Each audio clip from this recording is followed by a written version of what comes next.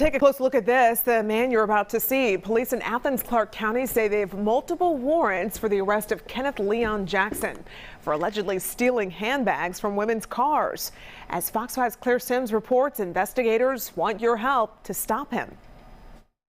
Athens Clark County police say not only do they have great pictures of Kenneth Jackson, but he's also on crutches and in a boot, so he should be easy to identify. These are the latest images of Kenneth Leon Jackson, also known as Miami.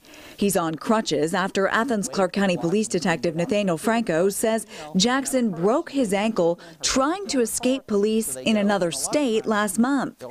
Now, Franco says he needs the public's help to track Jackson down. It'll stick out if you're at a gym or a park and you see a guy get out and go next to your vehicle in crutches and a walking boot. Detective Franco says Jackson goes to parks and fitness centers and watches for women to leave their purses in their cars. He goes and looks in their vehicle, breaks a window, and takes their purses.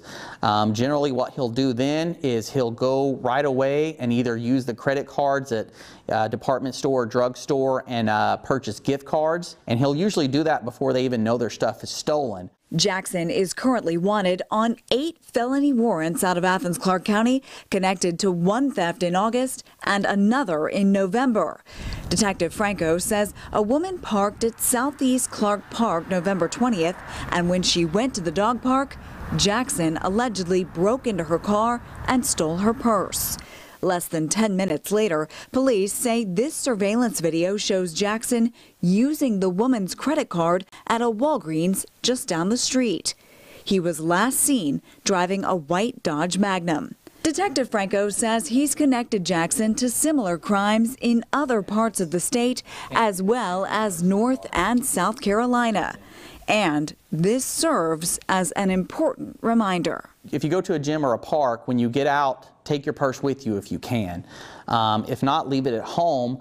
Detective Franco says if you see Jackson, do not approach him because he does have reason to believe that he may be armed and dangerous. Instead, call police.